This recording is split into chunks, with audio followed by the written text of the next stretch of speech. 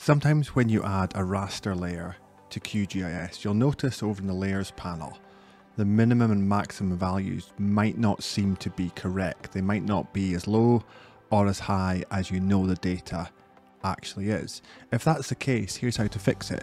Double click on the layer to go to layer properties and then go to symbology.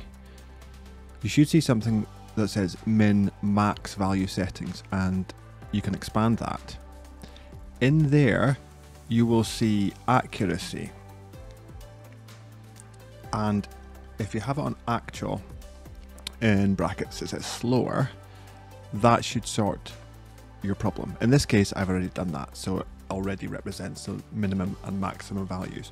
But if this happens to you and your min and max don't seem to be correct, go to symbology, look at the min max value settings and make sure accuracy is an actual.